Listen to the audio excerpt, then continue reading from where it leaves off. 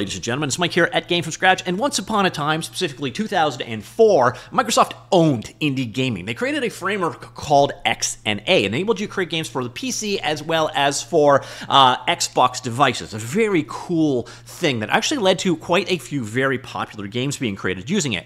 Stardew Valley, for example, Bastion, Flint Hook, Owlboy, Axiom Verge. There was just a ton of games created using this framework. Magica, One Finger Death Punch is a sequel to Axiom Verge, etc. And this was basically the beginning for a number of people in their indie game dev journey. Then Microsoft just killed it out of the blue for no particular reason. They could have the most popular indie game framework out there right now, but instead they kind of threw it all away.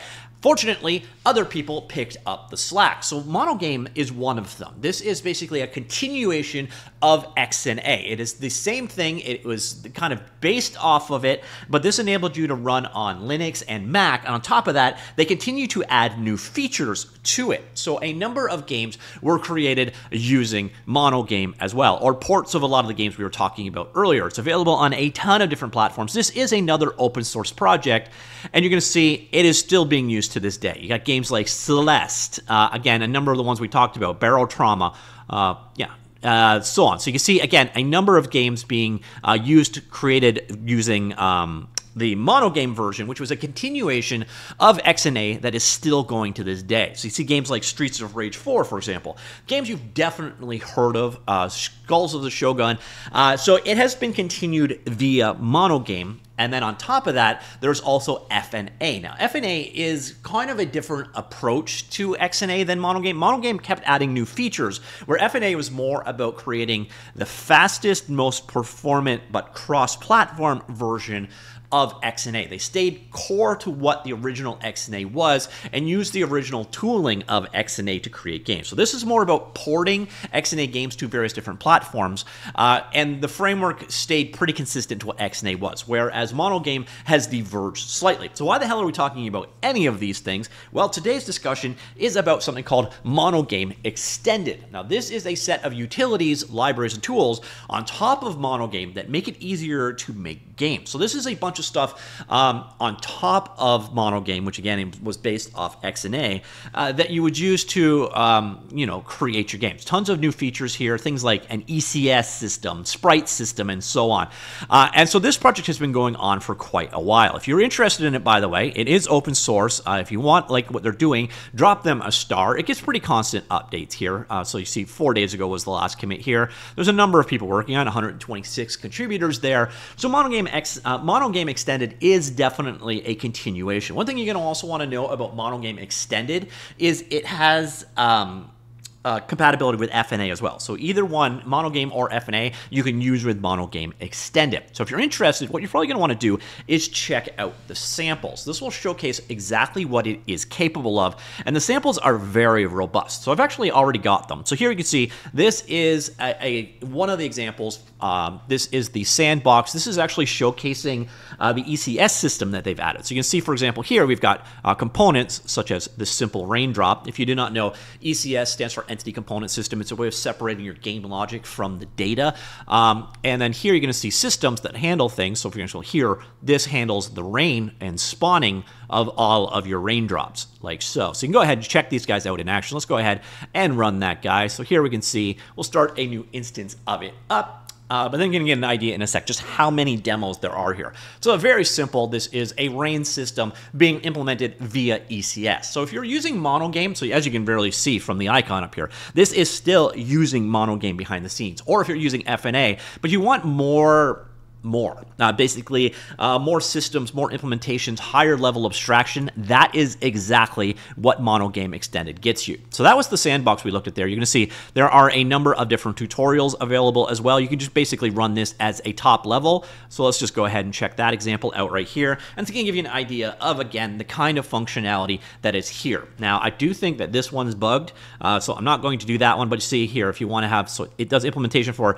bitmapped fonts, input listings, collision management. So is this arrows or is this WASD keys? So you see as colliding with other objects. These are things that aren't actually implemented using MonoGame or FNA, So if you need this functionality for your game, this is exactly what it's added. So you can see here dynamic and then static there as well.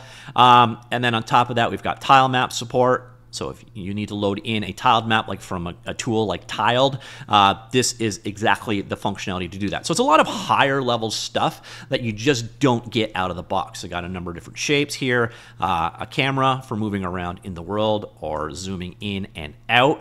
Again, these are not things that you get when you're working with XNA. So a lot of things you've got to roll yourself. Here, you don't have to. And then again, I think this one, yeah, this one causes a crash. So don't check out animation right now. It is bugged. Now, on top of that, the cool thing that they've done, so in addition to implementing all of these various different systems, they've actually created a number of full games and demos as well. So we've got a number of documentation samples here that show you things like how to do 2D animations, handle the camera, handle collisions, and so on. We have the sandbox, which shows you how to do the ECS. And then we've got 4 full complete games here, for example. Let's do a platformer, and we'll go ahead and run that. So you got full source code here of using MonoGame and then MonoGame.Extended to implement something like this. It's very straightforward. It's, again, a platforming style game like that. But full source code for how to actually implement something like this. We also have similar thing here. We've got Pong and then the space game. We'll go ahead and check that one out, and then we'll move on from there. So here we go. Simple space game like this. You kind of move around in the world, I think. No, it's zoom in and out. I think you're pretty static here. I'm not actually sure what the controls are here, but you get an idea. This is, again, all implemented using MonoGame. These are full source code available, so if you want to see how to create a game, it's pretty simple. And you can see this one is actually using their entity system here.